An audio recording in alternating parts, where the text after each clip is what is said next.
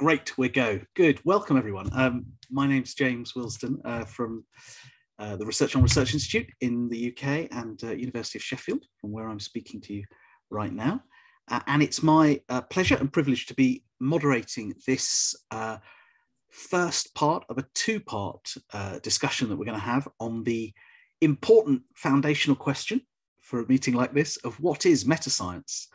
I think the original, the prompt for us including these two sessions in the agenda for this year's meeting was a very interesting debate that ran in the sort of margins of the 2019 Metascience meeting that many of you may have been part of. I was there at Stanford along with others, and this debate was essentially prompted by the fact that the Metascience meeting was happening simultaneously while the STS community was meeting.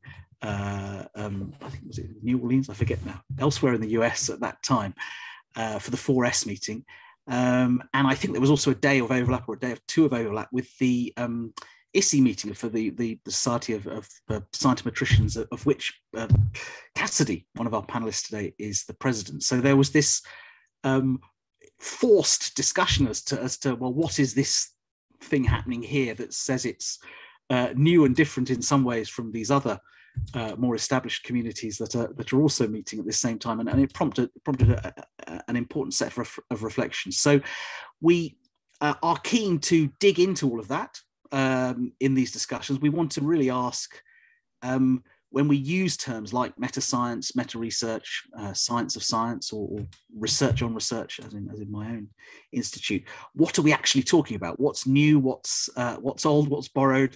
And how do these categories and terms relate to both what's gone before and what we're all doing now? And particularly, I guess, being constructive, as it were, how can we build both better shared understandings of the projects and priorities to which we're all directed, and build a stronger shared agenda through these different communities, while I should say not forcing everyone into the same narrow category. I don't think that's our objective at all. So we have a fantastic panel. I'm going to shut up in a moment and hand over to them, but I'm really pleased we've been joined for part one here by a really good range of speakers who, in their breadth and depth of expertise, reflect some of the energy and excitement that we see in these debates and fields right now. So we're going to hear first in a moment from Cassidy Sugimoto, based now at the Georgia Institute of Technology. Cassidy's going to be followed by Sarah de Rijcke, the director of CWTS, the Center for Science and Technology Studies at Leiden University in the Netherlands. Our third speaker will be Santo Fortunato, who's director of the Indiana University Network Science Institute. We're then going to hear from Aileen Fyfe, who is Professor of Modern History at the University of St Andrews. And finally, last but by no means least, we've got Charlie Ebersole, who's joining us from the University of Virginia. And Charlie is a postdoc research associate working in science, better science from a psychology perspective. So you see, even in the lineup, some of the challenge and excitement of the task that we have. We thought we would avoid big upfront talks and try and get a conversation going, both initially among the panel and also, I hope, very quickly, including as many of you as possible. So please do make liberal use of the chat discussion question functions, so we can pick up both on those in the box, and also maybe hear directly from some people as we get into a discussion. So I am going to ask each of the panelists the sort of opening questions to sort of get the discussion going, and then we'll take it from there. Cassidy, I'm picking on you first. You wrote a very powerful, punchy review a few months ago in Nature of the book The Science of Science that came out recently from Dashan Wang and Albert Laszlo Barabasi, and you criticised their book to some extent for describing the science of science as emerging without engaging sufficiently with its historical or interdisciplinary foundations. And I just thought not going into a forensic analysis of that book in particular, whether we could take that critique, which was, as I say, expressed a bit more broadly about the Metascience field, certainly around the 2019 meeting, as the starting point, really, to just explore, as I say, what are we actually talking about here? What's new, and how does it relate to what's gone before, and how do we navigate between areas of novelty and progress, while acknowledging the foundations and ongoing work in various disciplines and subdisciplines on which these build. Is there a middle path between hype, Columbusing, and erasure, and on the other side, seeing nothing new at all under the sun? So a bit to chew off and discuss there. Cassidy, over to you. Thanks, James. Yes, I could certainly do a week's lecture on that, but I'll try to keep it to the 3 to 4 minutes that you gave me. But it's a fabulous question, right? What's new here? How does it relate to what has come before? So I'll sort of start with my own conception of metascience, because I think that's important, right? The metasciences at their heart have the primary object of study as science itself. And I mean that writ largely in the sort of a Latin sense of sciences, right? All of these knowledge-bearing kinds of activities. And these fields are delineated by their epistemological and disciplinary classifications, whether it's philosophy, history, sociology, economics, psychology, or science of science, which uses scientific techniques to understand the mechanisms of science. But the simplicity of these descriptions, I think, masks the complexity of nuanced political and ideological wars that have been waged in defense of certain approaches. And these divisions in somewhat evoke what Andrew Abbott might call the fractal dichotomies of the metasciences, the positivist versus the constructivist, the quantitative versus the qualitative, the theoretical versus the empirical, which we spend a lot of time debating. It's been argued, for example, that there's been relatively little interaction between scientometricians and SDS scholars since the late 1980s, what people commonly refer to as the quantitative and qualitative areas of the metasciences, though I abhor that dichotomy. However, like any good narrative, a protagonist is in need of an antagonist. These areas didn't develop in parallel or complete isolation, but in close interplay with one another. The citation debate, for example, can only occur when these fields are in dialogue. To juxtapose constructivist and positive narratives, the fields had to read and engage and debate with each other's work. So one might argue that the metasciences are, in the global context of science, more similar than they are dissimilar. But it's in their controversies that they actually build knowledge. And this is nothing less than the accumulative model of scientific development. The bigger danger, as you sort of reference, is either to intentionally or unintentionally ignore the work of these other fields, what you call erasure or Columbusing, but what has been referred to lately as epistemological trespassing. And so to your point on the review, there's been several exclamations, not just in that book, but in several other ways, the emergence of a new field of science, or the metasciences. And these calls try to bring attention to what they consider a nascent field, which negates decades of research on the area. And this isn't just a political stance, but one that in that eraser causes us to advance less quickly, right? It takes us back years. It brings false assumptions into the science studies in ways that are very damaging. So we know that Derek DeSolla Price used this phrase more than 60 years ago. Science of science has been around for a long time. And there's been different justifications of the emergence argument, whether it's the introduction of new data sets. However, large-scale data sets have been around for some time. People have said, oh, well, it's the entrance of new individuals like those from physics. But Derek DeSolla Price himself was a physicist, so that's not a very compelling argument for novelty. Or the term metasciences is new. Well, Morris coined it in the 1930s, calling it an inquiry into the methodology and philosophical implications of scientific investigations. Also not new.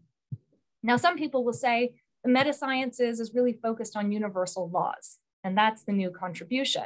But you can take a number of examples, and I'll pull from Bourdieu. In 1968, he called for the unity of the metasciences, implying that we might be able to find agreement across scholars from all these different epistemological frameworks on the founding principles of what science is. And in this way, Bourdieu is not any different from Price, each seeking universalism, universal laws or theories to understand science, albeit from wildly different premises. So I'll sort of close with this. Is there nothing new under the sun? Perhaps not. Maybe that's not a problem, right? But I'm hopeful that the biggest contribution of the contemporary era will be one of coordination. And I want to be clear, and I think you sort of implied this in your opening statement, James, that coordination doesn't mean that we are in complete accord with one another. I think discord is an essential, a fundamental element in science. And I want us to be in open debates with one another. And that requires dialogue. And I think that's one of the things that's missing from some of the newer entrants to the field. The one directional conversation around the review referenced above is a stark example of that. So one might question whether we can coordinate around these distinct epistemological frameworks. One might argue that constructivist work is in direct contradiction to positivist work. One cannot coordinate across those. But I think it's precisely that opposition which strengthens the fields, having to defend an approach against the various alternatives to explore other ways of knowing. In this disagreement, we get closer to true understanding. So I find it not impossible to imagine a future in which scholars can move seamlessly across all the metasciences, the sociological, the historical, the economic, the empirical, to have broad understanding and deep expertise, to build teams that are representative and therefore more robust, and to interrogate current theories, develop new ones, triangulate across methods, diversify our data source. And this must be done in open and constructive dialogue with one another.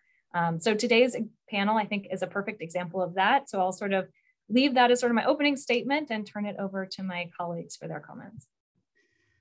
Brilliant. Thank you, Cassidy. That's a fantastic start.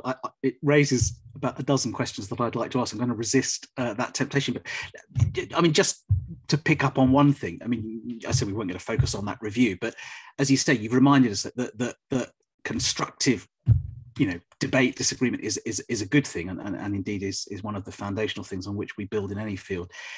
When you wrote that review, you must have obviously anticipated it would sort of raise a few eyebrows, spark a bit of debate. Did it have the kind of result that you thought it would, or that you expected?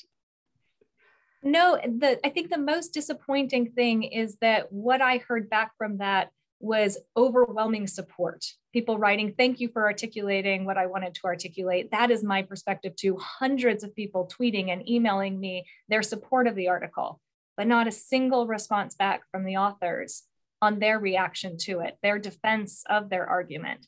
And what I wanted to do was not to produce a punitive diatribe, but to open a conversation with that field. And that conversation never happened, not because I wasn't present for it, but because they weren't.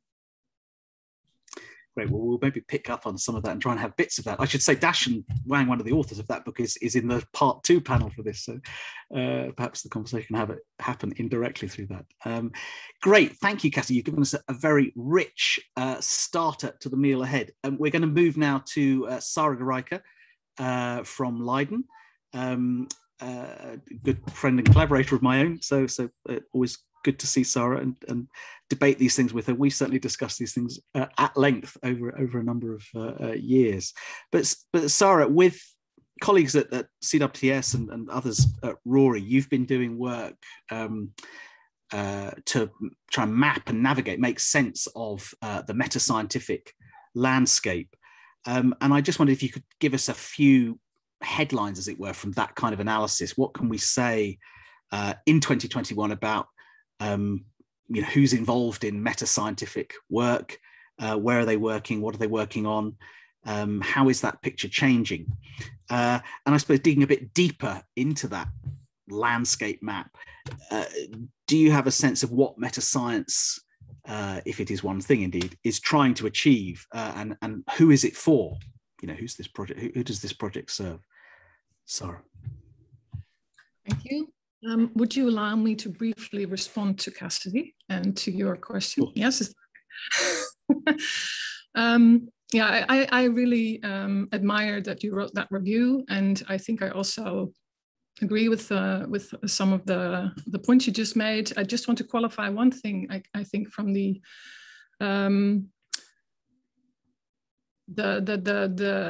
what I interpret as some of the discomfort from parts of the STS community, that starts from a different starting point, I think, because that part is also really skeptical of the universal claims that you now adopt, and uncomfortable, I guess, with more negatively put, more technocratic and scientific inclinations.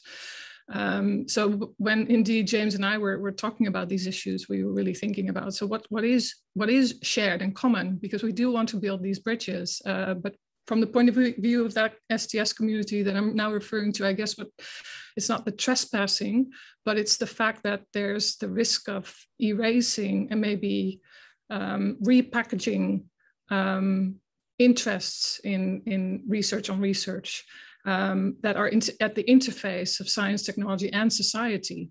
And the society part maybe sometimes disappears from view when we focus a lot on the more methodological questions, and it makes a lot of sense seeing where some of these concerns in parts of the meta research community come from. I will talk about that later, but reproducibility issues, of course, and so the concerns that come from these disciplines. And I guess what's shared in those backgrounds between parts of the STS community and meta research communities, that you see these scholarly identities. So they were trained in disciplines, and then they recraft these identities. I think that's what we all do, and also build on certain commitments that you care about and engage in, but then maybe in slightly divergent ways as well.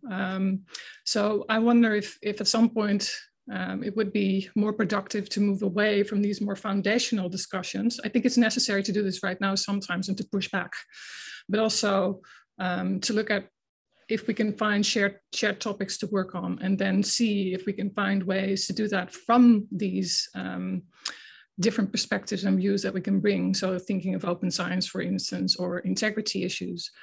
So I hope that is a way forward. That said, I do think you need to push back, and you did, and that's totally, I think I totally support that. But I just wanted to, I think, qualify it a little bit. So yeah, so James, indeed, we've been trying to get a very particular handle on this research space, so more scientometrically. A huge shout out to Luda Waldman from CWTS, Helen Buckley-Woods at Sheffield, and also Simon Porter at Digital Science, who actually did most of the heavy lifting. So there's a lot of labels floating around, a lot of definitions.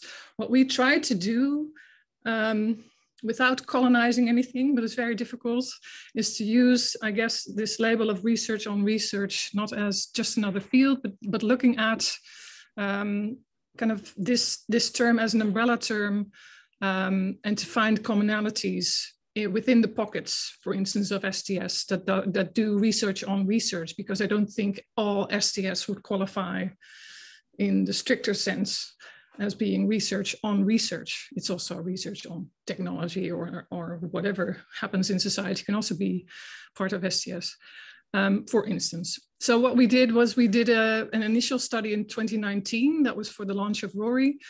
We did a more sophisticated analysis later. And but already from that initial study, it was really interesting to see how we could clearly distinguish these existing and emerging academic communities involved. So you have 4 prominent ones in the social sciences, including scientometrics and STS, innovation studies, higher education studies. And the science of science is more under the heading of the natural sciences. And then the Metascience work and communities are more in the behavioral and health sciences, and also parts of the social sciences. So that really triggered our curiosity. We wanted to also gain a more deep understanding of how the fields and how the topics evolved. And so what we did was we looked at 8 fields. So we looked at philosophy of science, history of science, STS, innovation studies, scientometrics, higher education studies, meta-science, and also science of science in a period from 1950 to 2019. So we looked at a couple of things. I'll just go through them very briefly, and then we can open up for others. There's a larger report coming. So what we first looked at was the number of publications in which the field is mentioned in the title or the abstract from 1950 to 2019.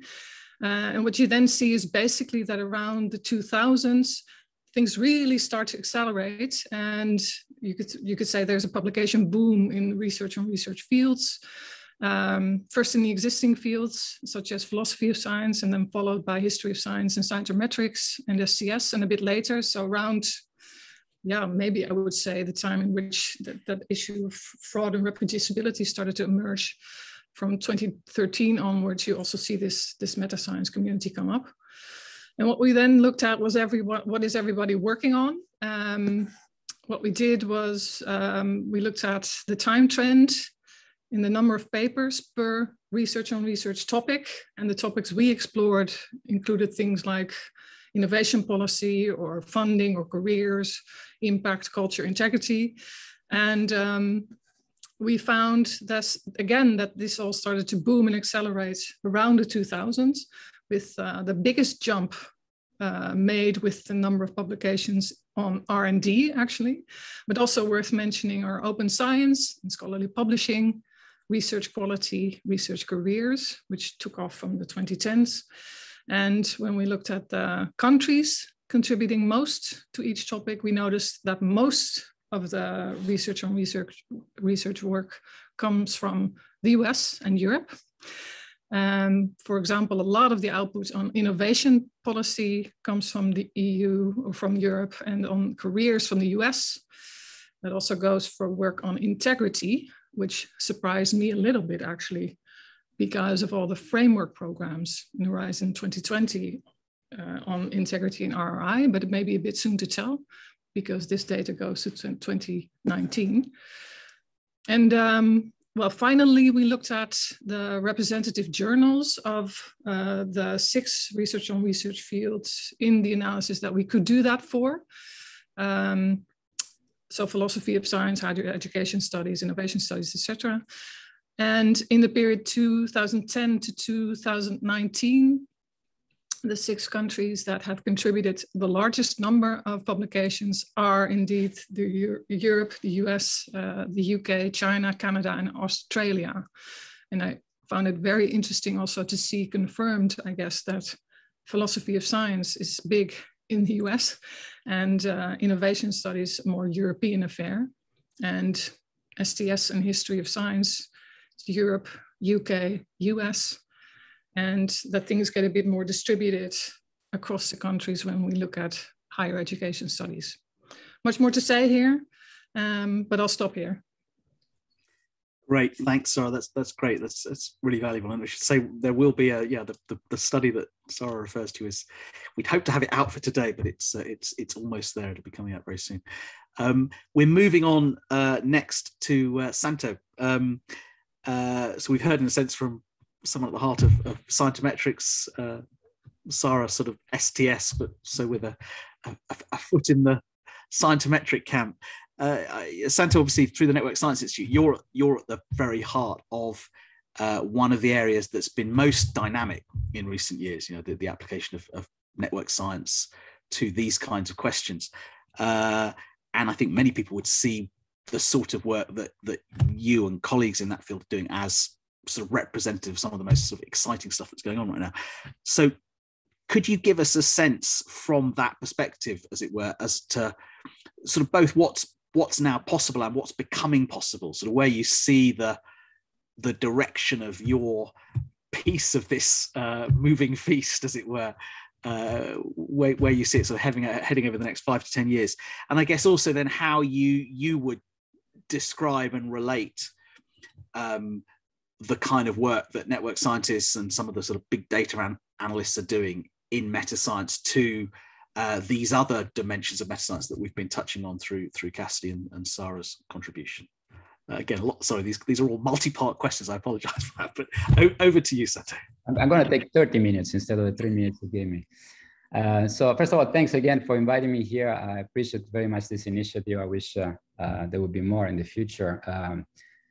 In fact, what I was about to say, I mean, it's also somehow gives an opportunity also somehow to comment on Cassidy's initial remarks, as I'm not an author of that book, but I'm a visible member of the community. I don't think that, and certainly it's never been, the attitude to say, here we are, now we show you how to do well what you didn't do well for 50 years. I know a lot of people in this area, especially the two who wrote that book, I know that's not the attitude. The idea is that we bring a bunch of computational tools and techniques that could not be so productive, and also perhaps they didn't even exist like at the time when small data sets were available, but they make a lot of sense, and they can give unique insights when the dimension grows, when you approach the so-called infinite limit that makes, for people like me, things in fact easier than when things are small and very, and the scale is small. So we have the same kind of discussion within network science. I mean, broadly meant, when I say network science, I prefer to think about everybody who studies networks, so including people who started studying networks in the first half of last century, in mathematics with random graph theory or social network analysis, more limited, of course, in the case of social network. So what's different? What's changed? Okay, now, of course, we have large data sets, and that's not actually our credit, just the way it is. And it's easy to get this information, it's easy to process it, and have the resources to analyze them. What changed is that the statistic, actually, it's very well exemplified by a nice figure that Mark Newman, one of the the founders of modern network science, shows at the beginning of some of his talks, in which he shows basically a huge network in a single slide. And you see a lot of dots which are completely meaningless, a lot of lines and so on, that don't make any sense of this. To say, when you had these small sociograms that people were using before, and not because they had no choice, because they were doing surveys, they could also sample just a handful, and 20 people, 30 people at the time, it was difficult to get this level of information about social context. You could make sense of a visualization like this, because you could tell this node is important because this edge is important because this group of nodes and so on. So what changes is really the statistical dimension, the fact that you can characterize classes of nodes. You have to think about classes of nodes, classes of edges. And pushing to the infinity, to the limit of infinite size, allows us also to make sense of a bunch of phenomena that will not be visible on a small system. For instance, phase transitions, abrupt changes in the behavior of a network specifically. These things are not, we can make a lot of sense of these things. We know where they come from. We have the background of statistical physics that tell us exactly what the options are, what the behavior is. And that's also powerful because it allows us to make prediction about this. Of course, I know that there are no physicists in the audience, perhaps not so many, so I don't want to elaborate on that. But this is one of the things that we bring into the picture. So analyzing large-scale phenomena, with the lens initially of statistical physics, but in the meantime, of course, there have been a bunch of other communities. Computer science has been, of course, very heavy. We provided a unique set of very powerful algorithms that didn't exist 20 years ago. It's not that they were better. There were no algorithms 20 years ago, specifically clustering algorithms that now are scalable and allow us to break down a system with millions of nodes in pieces that make sense. Specifically in the context of metascience, this could be groups of scientists working on the same topic, or group of papers related to the same topic. And at the same time, of course, you can characterize dynamical processes on that. Studies like diffusion processes, epidemic processes, which are so fashionable today for obvious reasons. Through these approaches, you can make a lot of sense. You can make, you can start from a simple model, but you can use the power of these large networks to determine and sometimes even predict what's going to happen tomorrow, 1 week, 1 month from now. And specifically in the context of metascience, the networks have been there for a long time. 1965 science paper, Network of Scientific Papers by Derek de Sola Price, who was a physicist like me, experimental physicist in this case. I don't feel I'm doing anything different than what he was doing. I measure the thing, I try to make sense of it with a simple model. 11 years later, he proposed this very nice paper on JSIST, where he basically proposed the rich gets richer phenomenon applied to networks for the first time, which then was generalized to broad class of systems. And actually, just because in preparation for this meeting, I took a look at those papers again yesterday. I say how easily I could have done those things. Easily, knowing of course what he knew and having the insight that he had, and unfortunately I don't. It was too late anyway. So I don't feel I'm doing anything different in this respect, but of course our community is broader. There are also people not from physics and, they can use, of course, their own computational approaches. So like once more. So the larger the graph, basically the take-home message in terms of, the new perspective is that the larger the graph, the easier it is to discover a simple mechanism that explains the formation of this graph, what's behind it. And that's what I'm mostly interested in, because, we're broadly interested in the same kind of questions, but we are, tackle them with different approaches. Sometimes we have also different intentions. I'm more interested in the mechanism, for instance. I mean, I'm more interested, like, in universal laws, because it's what my natural physics brings me to do. That does not mean, by any means, at least as far as I'm concerned, that we don't acknowledge the complexity that you have, that people are not particles, are not atoms, are not electrons, that in many contexts, these laws are not attainable, that you cannot forget the characteristic of single domains and disciplines. So I'm totally aware of this. At the same time, since we find some regularities, I would keep chasing regularities as far as I'm concerned and try to explain them with simple models, because that's what we do in other domains as well. Looking forward, what's going to happen in the next 5 to 10 years as part of your questions? Within the context of network science, I can see 2 interesting developments which are already going on, and I expect good news from these things in the next 5 to 10 years. One thing is that when you think about networks of scientific networks, like of people, papers, ideas, I mean, science is not a single network. Science is a complex organization of multiple interdependent networks. So multi-layer networks is the hot topic now within network science. There's been even a book recently published by friend Ginesta Bianconi, which summarizes the principle of this and the main techniques and problems. And I expect this to be applied more and more, also in the context, and not only, but also in the context of metascience. I will certainly do that. And the other thing is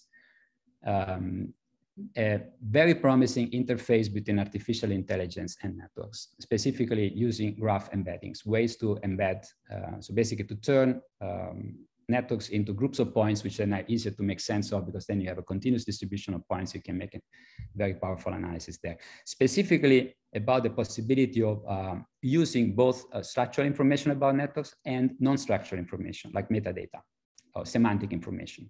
So you have the network of papers citing each other, but you also have the abstracts of the papers, you have the titles of the papers, keywords, sometimes even the full text, and you can use both things at the same time. This is certainly new and innovative, and I expect very good stuff to come from this. And in terms of how I position this in metascience, it's good to have position to see where you are, but I really hope that eventually, like also Cassidy said, that we realize that we tackle mostly the same questions, that we may have also different goals and mostly different approaches. But I'm a physicist, so I'm used to a system in which the theory dictates the experiments. In this field, I feel like I'm the experimentalist, but I need the theories. And the theory comes from sociology and from many other fields that I don't know so well. So please explain me your theories so that I can understand better what I can measure and hopefully how I can contribute to this area.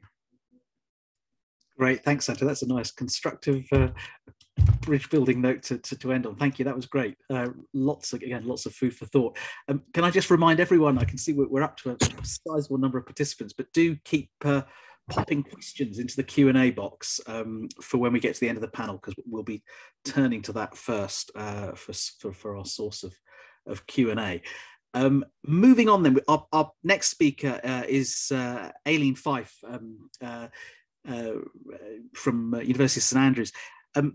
We've already heard a couple of references, Aileen, to the history of science, philosophy of science, and those fields, of course, have a legitimate claim, in a sense, to be the original meta-scientists, although perhaps it's not a term that will be used in self-description by that many people working in HPS. You, of course, in your work you've done on the history of peer review and other things, have tried to make some of these links and lineages more explicit.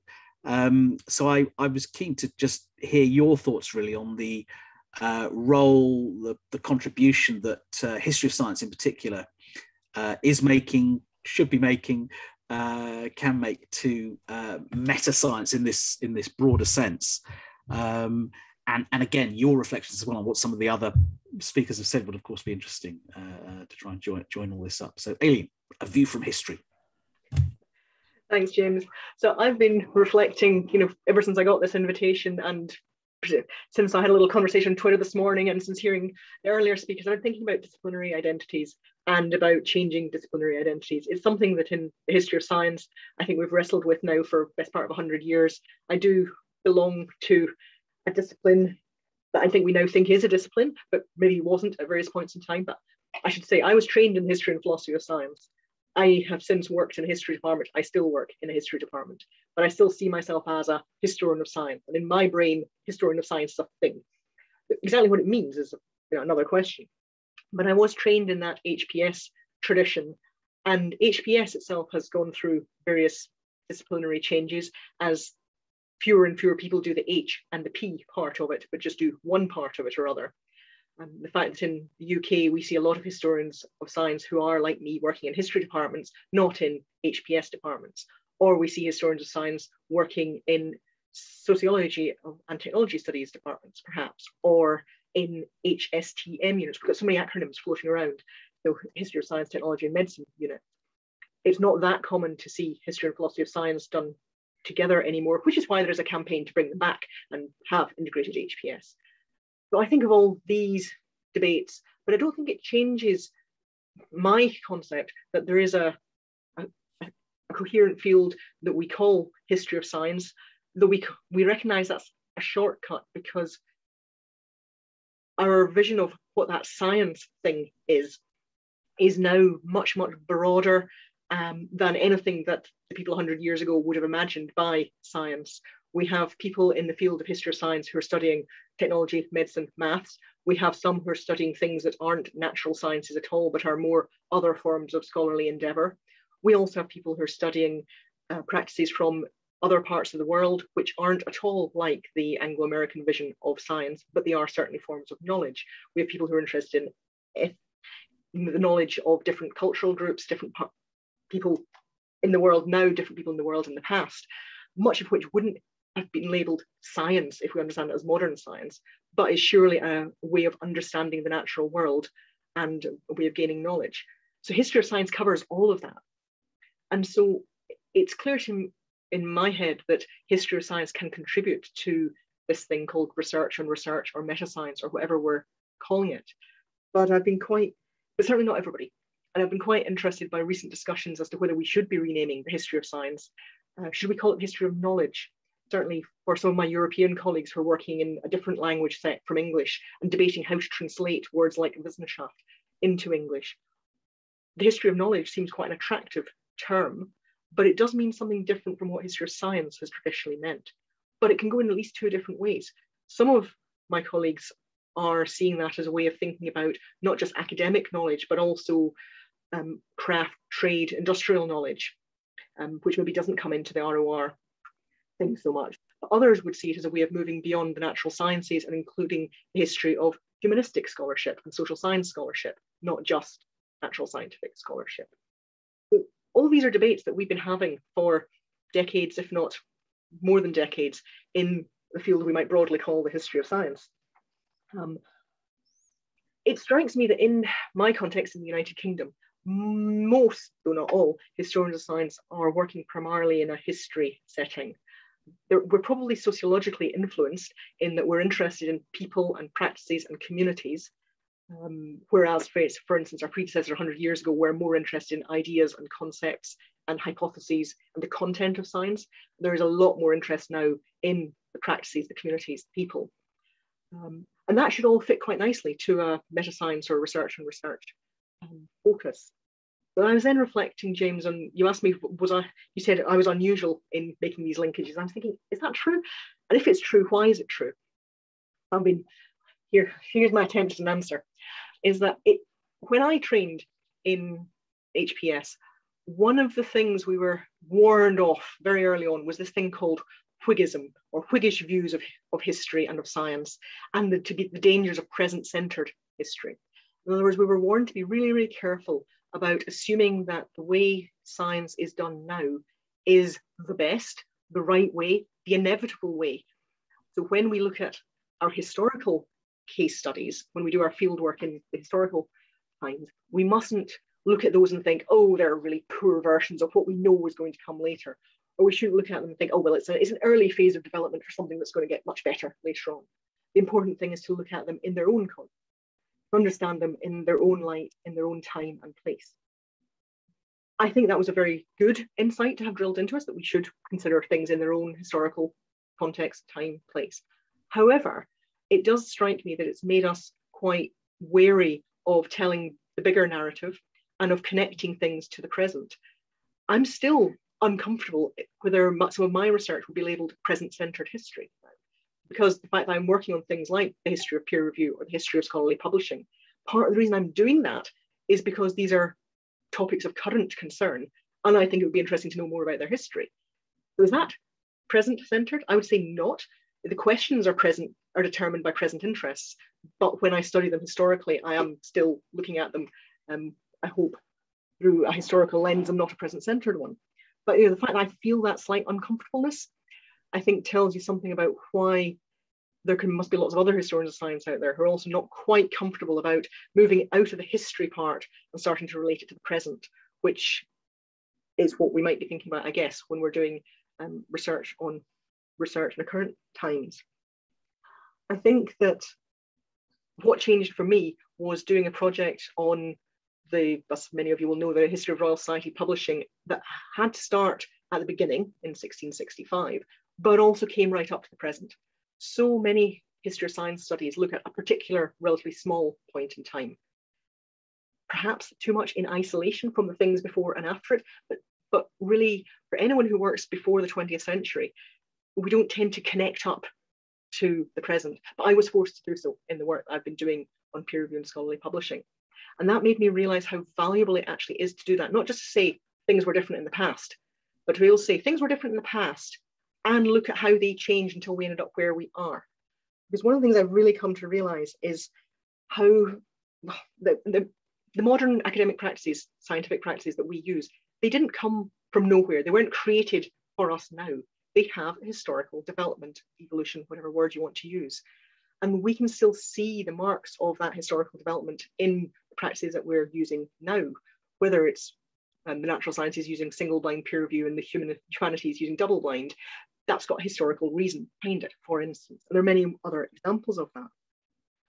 And our different academic communities, our different disciplines, they have evolved and developed differently, or even the same discipline in different countries have evolved different practices and different habits. And it's the history that helps us understand that. It helps us understand why I don't personally think we should be looking for universalist laws about how science or academia or research works. I think there's far more variation, and part of that is historically determined. But for me, I've really come to value that use of history to explain how we got to where we are. I hope not in a bad present-centered way, but as a way to try and understand why we do things the way we do.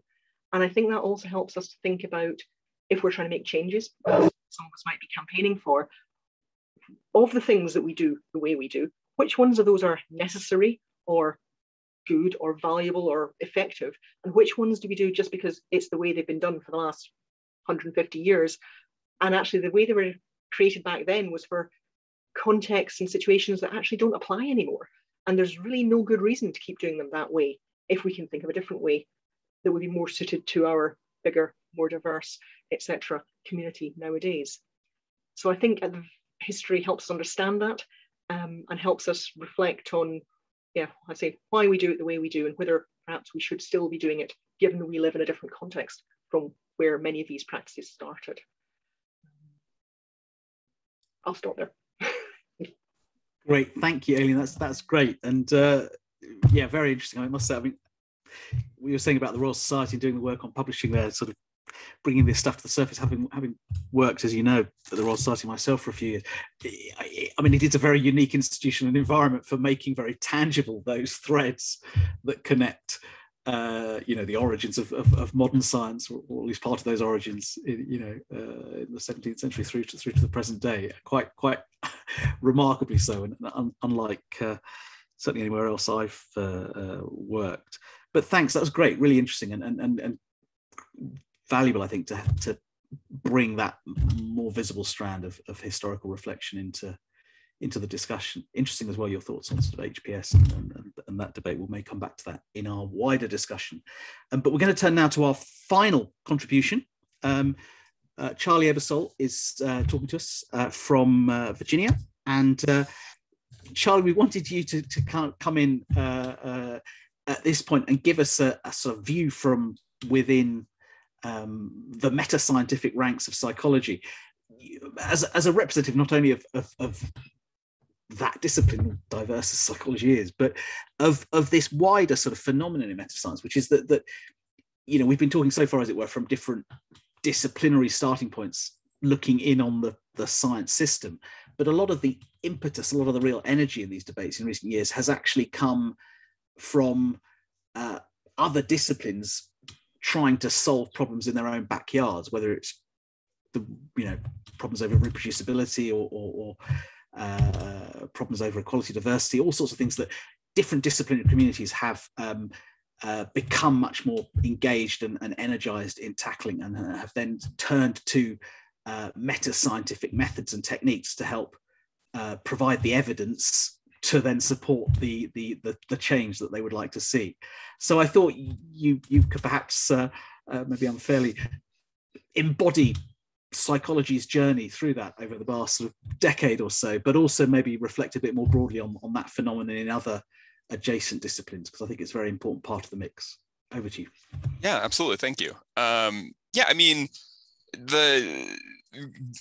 I don't want to get too much into my own personal history, because I imagine that is of limited value. But yeah, in many ways, I think how I stumbled into this area of research is similar to a broader conversation that my own kind of academic home or field of social psychology was having, which was that over the last decade, we've kind of looked a little bit probably harder at ourselves and thought, maybe there are some things that we can be doing better. Maybe we're not producing knowledge and understanding as efficiently and reliably as we could.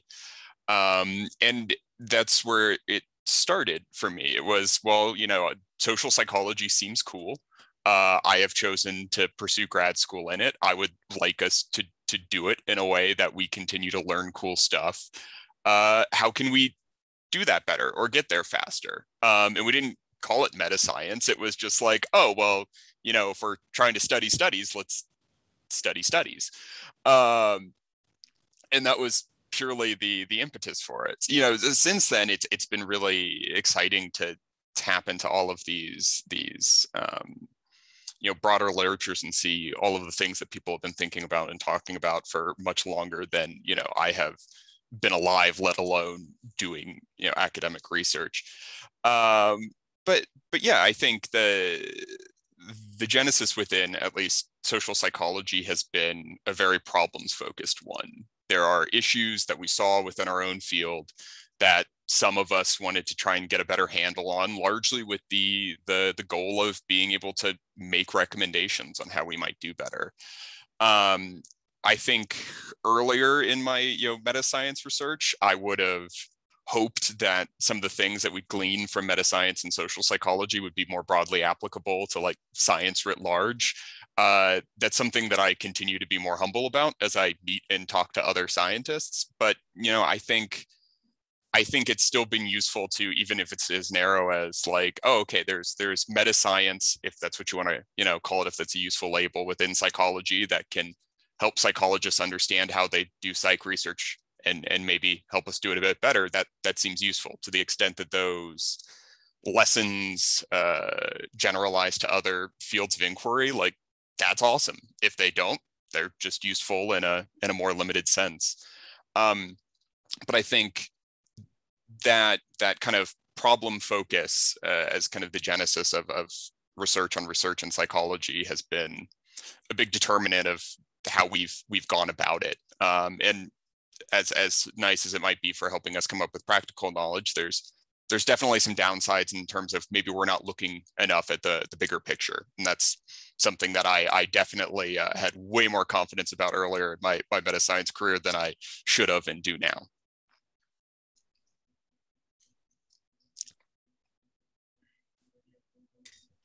Great, thanks, Charlie. That's great. Really, really helpful. Thank you. Good. So we're going to move into discussion. We've got 40 minutes or so for discussion, both amongst the panel, and we started to hear bits of that as people reacted earlier on to different contributions, and through the Q&A box, which I'm pleased to say is now not quite filling up, but at least they're trickling in, which is great. So we'll maybe pick a couple of those to start off, and as I say, do also, fellow panelists, use this as a chance to link the conversation across the group, because I think there's lots of threads here that we could try and weave together in an interesting way.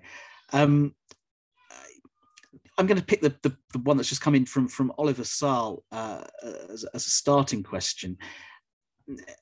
Oliver asks, how does the panel believe metascientific research should relate to the boundaries of disciplines?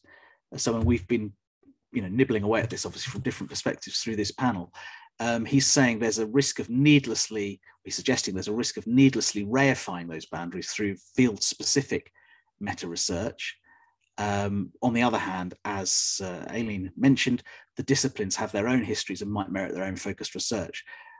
So in terms of the meta-scientific project, he's saying, should we have meta-sciences of biology, of physics, of psychology, etc., or try and deal with this in a more holistic, synthetic way? Who would like to offer a thought on that? I'm going to go back to Cassidy, who's put a hand up. Thanks, Cassidy. Sure, because I think this comes to the unity question, and I want to push back against Sarah's comment, because I think I've been mischaracterized as implying that I believe in a single universal law defining all science, which I absolutely do not. So I apologize if I implied that. I was representing Bourdieu and challenging the assumption that the notion of unity or the notion of universal laws is new, which it's certainly not. And I'll get to this question in a second, but I want to kind of go on that and push on the idea that STS scholars reject universal theories.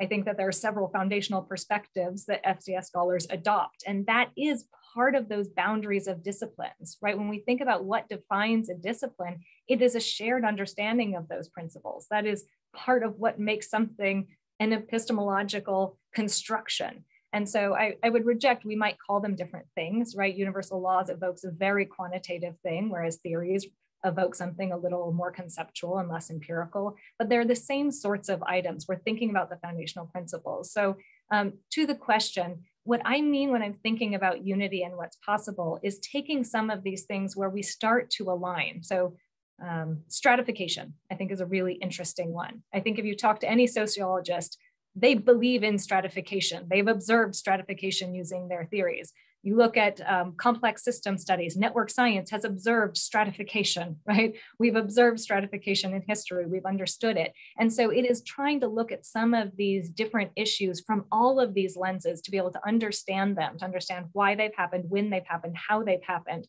answering all of those different frameworks. That's what I think is the importance of unity. To do that, you have to have strong disciplinary training. You have to be able to bring your disciplinary knowledge and tools to that conversation. And then you have to find the places of misalignment. And I think that's what's interesting. Why would we come and sociologists present one view of this thing and a network scientist presents another view? What's missing in the gaps? What's there? What can we know? Those are the interesting questions to me. So when I talk about this unity, it's really that coordination, that collaboration, that exchange of ideas and knowledge so that we find the areas of overlap, but also find the areas of discord, which means that a reification of disciplinary boundaries is perhaps going a little too strong. I think we should, stay trained in our disciplines, understand our disciplines, but also increase the permeability between those.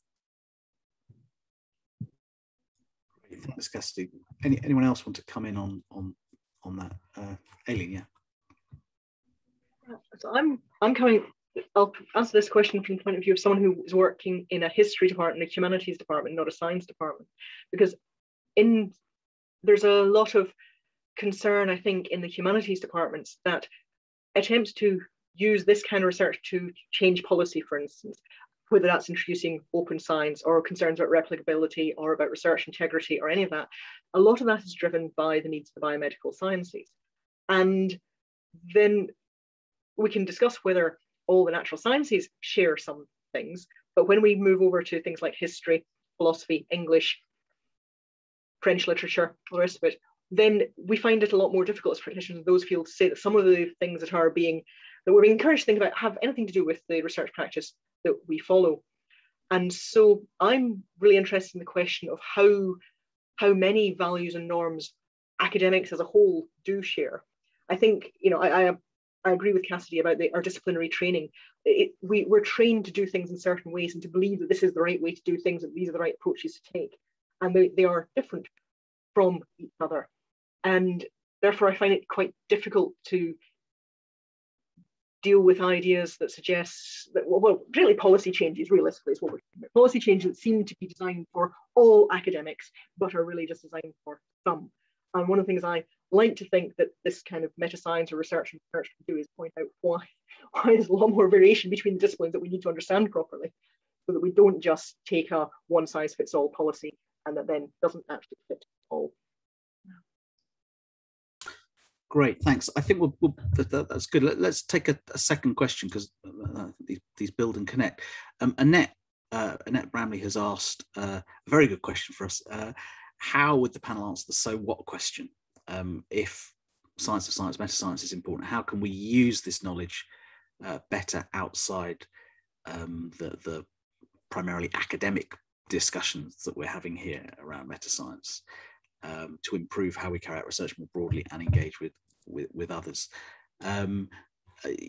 So I mean, this is, of course, you know, we're having a conversation here about disciplines and categories within the academy. I'm very conscious of that, but a very important feature of many aspects of the meta-scientific community is its attempt to, or people's attempt to, as we've been touching on at points, actually improve the way research systems, cultures operate, run.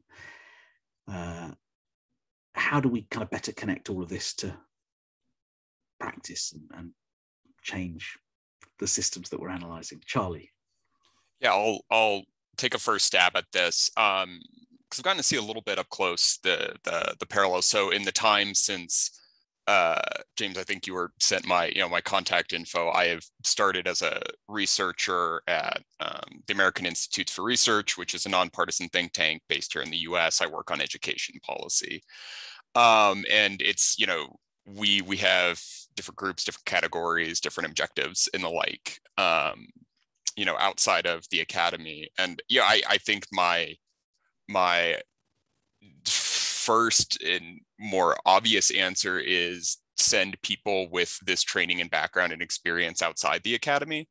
I think there are things that are useful that I have learned in trying to do meta-scientific research. I think there are useful perspectives that you gain identifying with that field and engaging with other people who identify with that field. And, you know, some of them are useful out in the more natural world, I guess, in terms of much more applied research with folks out in the field. So, I mean, that would be probably my biggest advice is, you know, there are lots of us. I'm glad there are lots of us that identify with it. I think what we're doing is useful and not just among us. Go and have contact with broader interdisciplinary teams, not only in terms of like what was their PhD in, but what are the problems they're actually trying to solve, and how did these lessons make it easier to solve those problems? Great, thanks, Charlie. Yeah, that's a great point. Sarah, you wanted to come in. Yeah, thanks, James, and also excellent question. Yeah, so it also taps back into what Aileen was just saying about the relationship with policy, because I think there's one space in which there's a lot to do for us, and we are already doing that and engaging and are implicated in that kind of process as research on researchers, or however we want to call ourselves. So policy, funders, publishers, researchers themselves, but maybe also more societal actors outside of the immediate ecosystem of higher education and research, but to stay there. So outside of our fields, I think we can do and mean a lot and have meaningful engagement. For instance, when you consider that funders and policymakers and also publishers and the ways in which peer review works. So that kind of work sets boundaries for what can be researched in the first place and what can be known in the first place, and who's allowed to know and communicate and set policies. And so by studying those and analyzing those practices and also engaging with policymakers and funders and publishers and other researchers, I think we can make a meaningful difference also by, for instance, discussing reproducibility is an example I know close from close by, because we've had discussion about how is that relevant in all fields and what does that mean in all fields? Should we use the word? And that can result in more, maybe more subtle policies or slightly different funding schemes that also allow for different interdisciplinary engagement. And that has effects in the world as well. Great, thank you. Thanks, Sarah. That's great. Santo. Yeah, just very briefly, of course, I agree with what I heard so far. I mean, we study science as a system, of course, various aspects of it. And by understanding it better, eventually we also learn how we can make it better. As a researcher, even not doing these things before, because for so many years I haven't, I was a particle physicist and then statistical physicist before doing things that were more interdisciplinary. I would like to know how we can, maximize my impact by interacting better with my peers, by, being subjected to fair procedures of evaluation, when discussion about promotions, and other things, hiring, come into place. So overall, I mean, this is the kind of spin-off we hope to generate, at least. I mean, certainly, policy is not, it's not my main focus. Like I say, I understand this again, to study science, like, we study the universe in many ways. But in this case, there is an obvious implication which affects any scientist, any actor of this, any part of this system, whereas, you are a scientist or somebody who evaluates science or, disseminate science, fund science. Great, thanks, Santo. I wanted to move on. Another good question sort of links a bit to this. Heather Douglas, the philosopher, has posed a good question for us. Given that humans are indeed not particles and will respond to results from research on research, how do you as members of the meta-scientific community think about the ethical issues of framing which questions you ask and pursue in this research? And perhaps one could add to that which questions don't get asked, because in some ways that's always an interesting follow-on to the other questions. So yeah, how do we think about the sort of ethics of what we, and it goes back a bit to the earlier point I asked about, who is this sort of, who is meta-science for, as it were? I think Sarah touched a bit on this in her response about the public and society, but anyone else want to come in on that? Sure, I'll say a few words on this. And this question really resonates with me and is something that I struggle with in my own research as well. I think it's interesting what Sarah said about for whom and by whom is knowledge constructed is something that guides a lot of my research. So I work through these questions trying to understand who gets to participate in science, whose work is valued and received and rewarded, how do our reward structures incentivize certain populations and disadvantage other populations. But in doing that, because of the crudeness of the tools that I use, I recognize that I reify many problematic classifications, the gender binary, for example, the racial classifications in the US as another one. Aileen talked about sort of disciplinary constructs as well. We are constantly, as meta-scientists, creating notions of what constitutes a community of scholars, what constitutes a truth area. And Aileen brought up different ways of knowing, not just from Wissenschaft, but moving beyond that to indigenous knowledge, other forms of knowing. And in every study we do, we exclude that. When we use a bibliometric database, we're making very explicit exclusionary practices that are happening that's saying, this is what truth is, this is what constitutes knowledge, and this is who made it, when we know that those are really problematic. So this is something that I wrestle with, of taking the best tools available to me right now to try to move forward on some of these policies, which I think are really important policies to improve science and thereby society, but also understanding that these tools are crude and that they are problematic and we need to interrogate them and improve them, not to destroy them completely, because I think we shouldn't imagine a mythical past that before we were measuring this, everything was better, right? It wasn't better in the past, right? So we need to move on to say what we're doing definitely has ethical implications. It has ethical consequences. And if we are not fully aware of those and engaged in those conversations as we move forward in our research, we have the potential for some serious misconduct. Thanks, Cassidy. Anyone else want to come in on that point? Charlie, yeah. Yeah, no, it's a fantastic question and one that I'm really uncomfortable with. So a lot of the Metascience that at least I got to be a part of in psychology were in the form of these big crowdsourced replication projects. We're bringing in teams of researchers from all over and all of their time and all of their resources and the like to contribute to a larger project to try and understand how studies in psychology work. And I feel really fortunate that I got to be a part of those efforts and lead some of those efforts. But I also think that who gets to do those and how those shapes the question, it's very difficult. I mean, a large part of the reason that I was able to build teams to do these projects is because my advisor in grad school has a lot of Twitter followers and he would tweet out my stuff, and like not everyone has access to Brian's Twitter. And like that's in many ways, that's a horrible way to decide a research paradigm, right? Like this area I should not have an outsized influence on what kind of studies get to be done in that space with that level of resources, because if, people are limited by what I can come up with, like they're in trouble. That's insanely limited. I think a model like the Psychological Science Accelerator, which I was fortunate to work on a lot, is a good way to maybe tackle some of these questions, some of these more ethical dilemmas in terms of high resource metascience. In that it's a large network with democratically elected leadership. They select projects to pursue and how to devote resources through democratic consensus. I think that's a better way, because I'd like to think that bringing more minds in these fields to the problems produces better outcomes.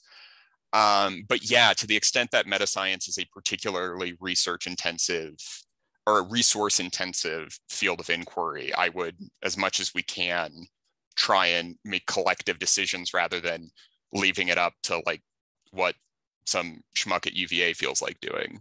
That's a pretty bad way to organize the field. Thanks, Charlie. Great. Moving on, I had a question from Megan Higgs about, I guess, kind of policing our own field, or at least sort of maintaining the standards and quality that we would often demand of others. She asked, when carrying out metascience research, how can we avoid inadvertently falling into some of the same traps that lead to the problems we've identified in that metascientific research? So, for example, misuse of statistical methods and concepts happens within metascience research, even when studying problems, with those same statistical methods. I guess another way of framing this might be the sort of John Ioannidis question with respect to COVID, and how someone who was obviously a sort of giant in some ways of meta research ends up being embroiled in a very sort of heated and debatable set of discussions around COVID data. But maybe that's unfair on John to pick on it. But that clearly is a question for the field, particularly when someone that prominent gets dragged into something like that. Any thoughts on that? Santo, do you have any? I mean, I guess how we sort of live up to. So basically, the question is that that I shouldn't use the same techniques that I'm studying, basically, at the time criticizing, at the time trying to. Yeah, I guess how do we avoid falling into some of the same pitfalls that underpin the starting point for the analysis, as it were, the more critical analysis? I don't know. I mean, of course, I know there are big discussions about p-values, for instance. Recently, I think there is even a question on that. I mean, I would say for, and of course I speak in this case on behalf of those that use some of the tools that I use. I mean, we don't really, I mean, of course we discuss about things like significance and of course we use, when we need it, you know, we use also p-values, but I don't really see, I don't think that this is really a big problem when you try to do the type of analysis that we do. I mean, I understand that this could, I mean, I understand that if you are heavily engaged in statistical analysis, I mean, statistical, like really pure statistics, you know, inference especially, there could be issues like that. And of course, occasionally I use those tools myself. And I mean, I try somehow not to, I mean, to avoid this conflict, so to speak, by not try to investigate some of the practices that are somehow not really steady, or, you know, somehow not sufficiently established or criticized or definitely improvable. I don't see this kind of conflicts in my own studies, but yeah. I mean, Charlie, have you sort of grappled with this at all coming? Oh yeah, absolutely. I mean, so the obvious answer is we form the field of metascience so that we can all keep writing papers on something that we say is new. But no, it's really tough, right? And I think the main thing that, you know, I would emphasize is the extent to which we kind of get a little bit too tunnel visioned on particular parts of the process. So I'd say, at least the metascience that I've been involved with in psychology, we absolutely have the opportunity to engage in a lot of the practices that we think are potentially suboptimal based on our research. We pick some of those things to study as we learn that, hey, maybe, you know, we can do things in a more rigorous or efficient way. We're probably more likely to do them. There's certainly some social pressure there. Like, you know, it would be bad to publish a like p-hacked paper on why p-hacking is bad. Someone's probably going to see that and point it out. So, you know, there's some internal pressure there. I think the harder thing is not getting too wrapped around the axle for a given topic. So within, you know, I'll just again go from psychology, there's been a lot of emphasis on reforming and better understanding the consequences for how we use frequentist statistics and run our models. Like, that's good. I think we can get better there. I think we've learned some useful things. There's other stuff that we're probably not doing as well. The one that comes to mind is measurement. We should spend a lot more time, I think, in a lot of psych subdisciplines on developing better and more valid measures. And the extent to which I'm spending all my time thinking about, you know, how should I be better at pre-registering studies, if that takes away time from thinking about those other elements, that could weaken the work. Again, that's why I would point to, you know, a potential way forward is larger sustained networks of labs like the Psych Science Accelerator, where, you know, we have lots of content experts that each take pieces of projects to try and look over. Turns out there's a lot of really smart people out there that work on research. And one of the big struggles is getting them to all talk to each other. But, you know, if you can create networks where they do that and we can really leverage people's individual expertise, I think it fights against that. But yeah, like we've got the same problems that we seek to study, and trying to be vigilant for that's an ongoing struggle. Great, thanks, Charlie. We've got a few more questions coming in, but while we let people type a few more in, let me just sort of ask a broader question, I guess, to the panel, picking up some of the points that were made at the start by Cassidy and also touched on by Sarah. The sort of institutionalization of this field, if one can call it a field, is a very interesting question, and perhaps lies at the root, or at least the as ever certainly in academia, the battle for resources, status, the policing of different disciplinary and sort of epistemological boundaries lies at the root of a lot of the tussling that I guess goes on. And I just wondered if any or all of you had thoughts on sort of where metascience goes from here, as it were, in terms of its development as a project, as a set of activities that are, of course, very widely distributed across, certainly across the university research system, such that it doesn't necessarily seem obvious, to me at least, that the solution is the creation of a department of Metascience. That would seem one of this to be the opposite of what's required. So just sort of interested in people's thoughts on that, and also inevitably the thoughts about funding and money. I mean, Cassidy in particular, you've not that long ago come off your tour of duty in the National Science Foundation, coordinating the what was the SciSIP program, now the Science of Science program. So particularly interested in your thoughts from that experience, but others as well. I'm sure we've all got experiences, good and bad, of the ease or difficulty of getting the resources to do the kind of work that we're talking about here. So yeah, two big questions: institutions and money. Any thoughts, Cassidy? Yeah, absolutely. I mean, I think institutionalization in some ways is an organic progress that communities of scholars follow through. They institutionalize around conferences and then journals, and then eventually it's degree granting programs, and they move towards those levels of institutionalization. Why? And I think you pointed out a huge reason: because of resource allocation, right? Institutionalization is an easier avenue for resource allocation than sort of distributed umbrella horizontal kinds of activities. So there is something to being a vertical unit that makes it easier to address those. I was fortunate, and I think the US Metascience community is fortunate that there is a funding agency devoted to funding this area of research, and that gives them a home. Otherwise, most meta-scientists would have to try to fit into homes that really weren't aligned with them, be reviewed by panelists who don't understand them. So bringing them together in that way was really important. And what I valued there is each one of our panels had all the same kinds of representation that we see on this panel today, so that people could look at something and say, I'm going to look at the proposal from a sociologist on the grounds of sociology rather than economics. I'm going to look at the economics proposal from an economic perspective when I'm doing that evaluation. So because you had a diverse body, they were able to represent the meta-sciences really well. And I think that that's important.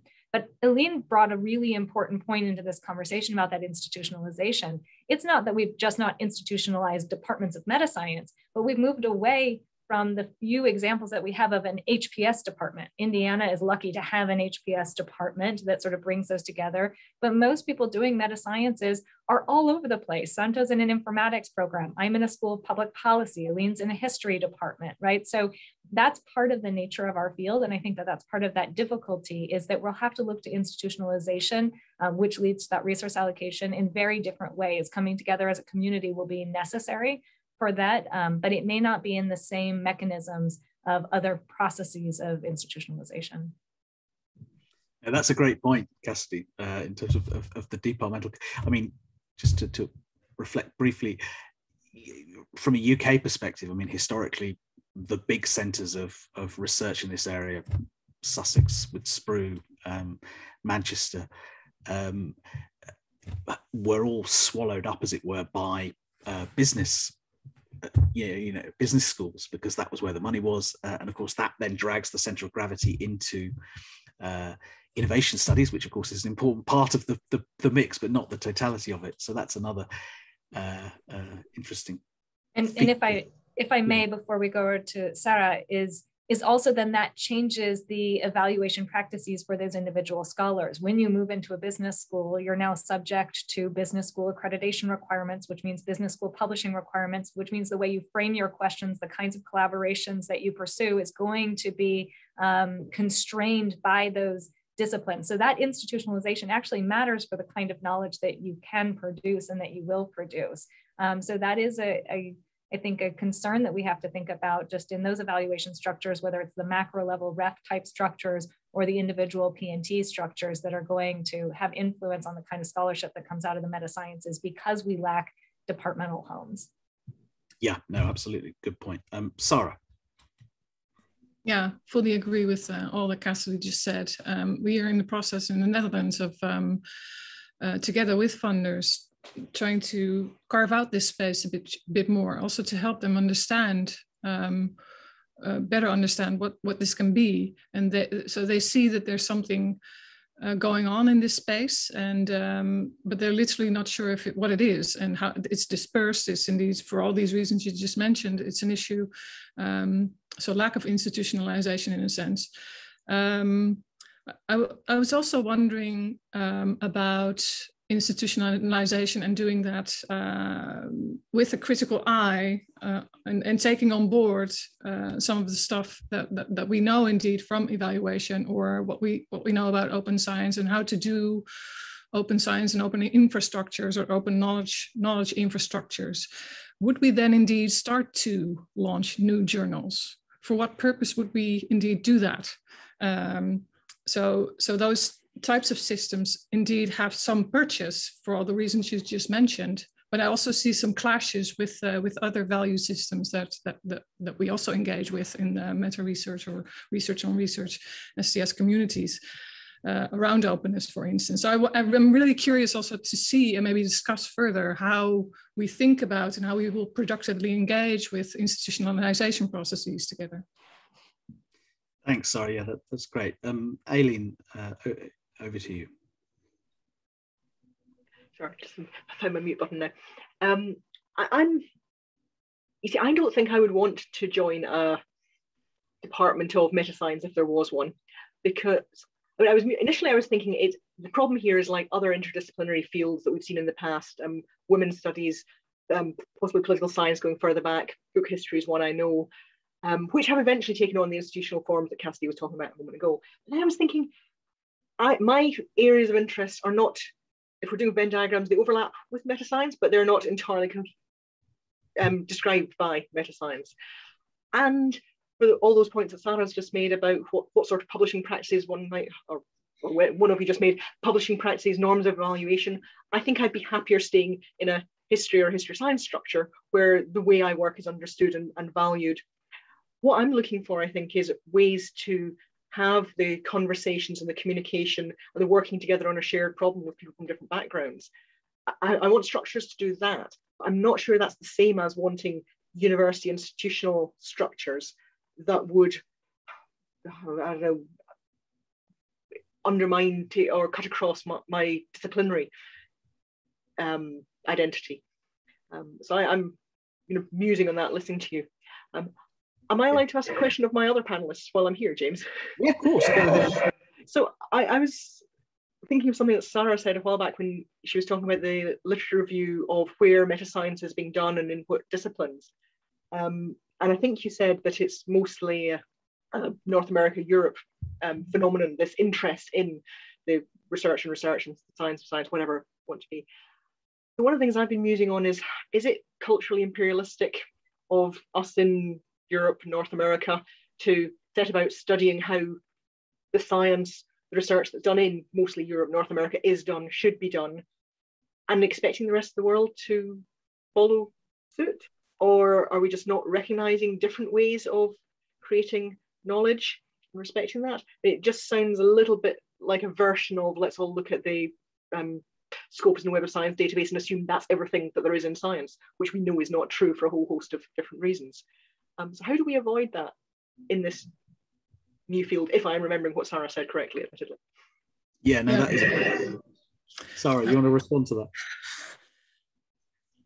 I guess I also couldn't really do justice to the subtleties of the analysis, but I also think you have a point that, of course, we now reify some of the issues that the point that Cassidy made basically about what you start with, what you start out with, the types of data you start out with, and the type of classifications you use and you come up with partly yourself, but also use in the classification exercise that leads towards these end results.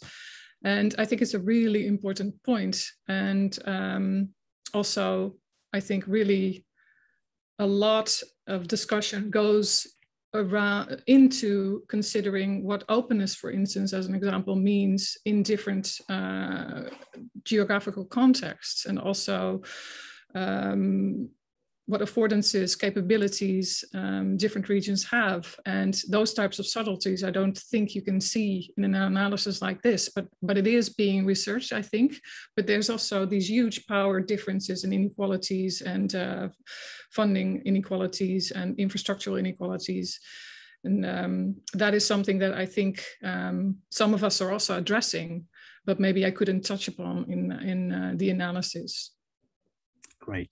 Santo, yes. you wanted to come in. Yeah, I mean, does the institutionalization dilemma challenge look different, Santo? Yeah, I mean, actually, I want to comment on both things. About this, Aileen's question, I mean, when I study, I don't know, for instance, citation network, I don't really cut anybody off, you know, just, you know, you have all the journals that you can study if you can build it and can analyze it, you know. People making science in any part of the world are there, and the same thing for collaboration. You know, I try to be as comprehensive as possible. I don't, you know, try to focus on. And of course, I mean, the bulk of the contribution comes from Europe and North America because that's the way it is. But you know, when I try to look at for general properties, for instance, of a network, for you know, to make predictions, for instance, of the future evolution of I don't know, the number of citations in you know, of a paper or an author. And I really try to be comprehensive. And I think I would say that's what happens in many studies I'm aware of. When you study about things about mobility, of course, you know, again, there is a dominance of a certain part of the world, but, you know, everybody is part of this. I don't really see it like a big problem in our area. Of course, I mean, but I see the principle, right? When especially, you know, focus on specific practices, it could be an issue, but it's not really much of an issue in our case. The question of institutionalization is general. I mean, I've been engaged in interdisciplinary endeavors for a long time, and we all have the same problem. It's a community of complex system, a community of network science.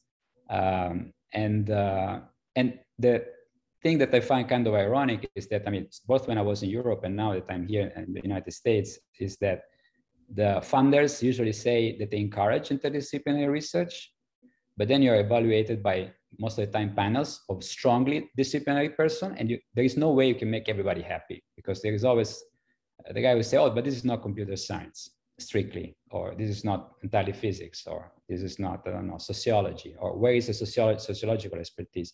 So I think this is really a structural problem against any type of interdisciplinary endeavor. Specifically in our case, but I would say in general, you know, of course, departments would be ideal, but I mean, I also share Aileen's concern. I mean, I don't consider myself a meta scientist, you know, 100%. You know, I have my history background. I do many other things at the same time. But centers, I think, is a good common ground. Centers recognize the presence of people that I mean, can have members in different departments. At least we represent the visible entities. You know, the very first steps, for instance, you know, in the development of network science was the existence of centers. You know, within some of the universities, and then some of them even created PhD programs. And now there are even at least 2 departments I know of network science, but it took 20 years. It's a very slow and painful process. We need, of course, you know, I mean, I don't want to leave my department, or somehow, you know, I can also be in a different department. Somehow, I mean, I don't want to be so focused, and that in a way is a very slow process, because, you know, to engage with institutions, but you know, there are structural barriers that are difficult to overcome. You know, this is a slow process. What I would do, I would make it more visible with large initiatives, like, you know, large conference, which as many people as possible from different, you know, perspectives come.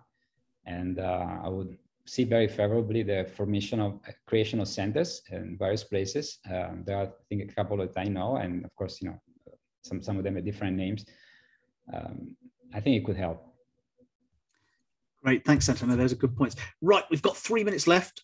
We've answered most of the questions. A few of them are directed at specific panelists. We can perhaps do them by typing the answers. But just a final round, if I may, ask each of the panelists in sort of 30 seconds or less, if there was one thing that they could do or see happen to the field of meta science, however defined, to try and strengthen, improve, and push it in the kind of directions we've been talking about over the last 90 minutes, what would that one thing be? Charlie, I'm going to pick on you first. An infinite pile of money. No, I think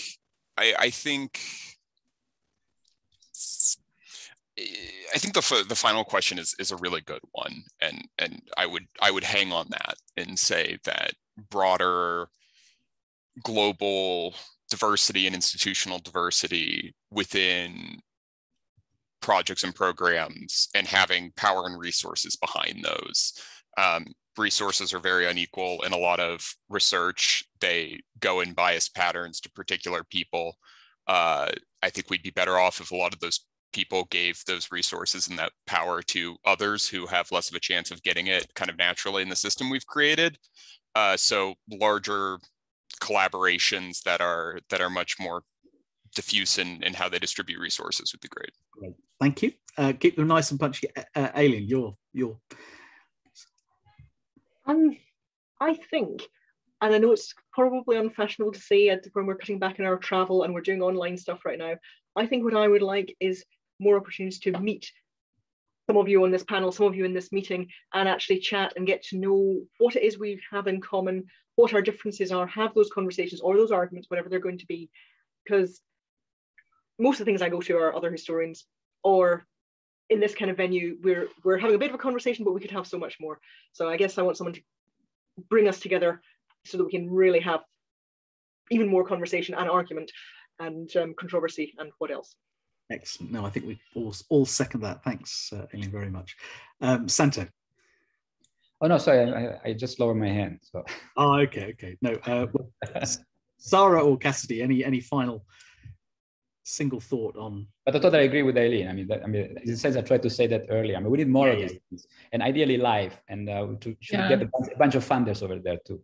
That's also very nice about this occasion. So it's really, and at some point, I guess I would add that not only like opening the doors to our own interdisciplinary space, but also maybe open it even further to do transdisciplinary work with and maybe collaborate with the people that we're actually also trying to influence and have impact on.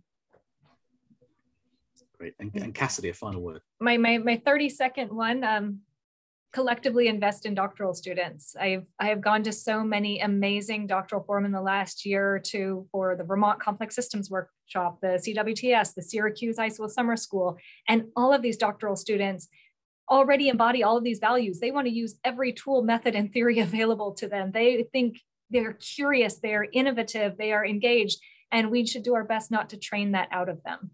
So I hope that we can continue to collectively invest in them and train them in the kind of future we want to see for the field. Excellent. Yes, another very good suggestion. Great. Well, thank you all very much. I think that's been a really rich and productive and positive discussion. I mean, I think, even looking at the Metascience meetings, the two of them there have been, you see in the progression in terms of the framing of the meeting and discussions like this, also a steps forward in terms of facilitating and enabling these kind of important foundational discussions. And certainly from my perspective at RoRI, would like to thank and pay tribute to Brian Nosek and colleagues at Centre for Open Science and our colleagues at Amos as well for the opportunity to bring together the people that we have, even if only virtually, for discussions like this. The other one thing you can, of course, all do is join part 2 of this discussion, which will be taking place on the 24th of September, or for some of you on the morning of the 25th. I think it's about midnight in the UK, so you'd have to be very committed to hammering out what Metascience is to stay up till midnight to do it. But it will all be online. So Metascience Part 2 will be moderated by the wonderful Fiona Fiddler. And there's another fantastic panel, and they have promised to listen to and draw on our discussion. So we look forward to seeing them pick up some of those threads and no doubt add some of their own as we move into part 2. But we come to an end now, and let me just thank again my fantastic panel, Cassidy, Sarah, Santo, Charlie, Aileen. Thank you very much. See you soon. Thanks, everybody. Thank you all. Bye.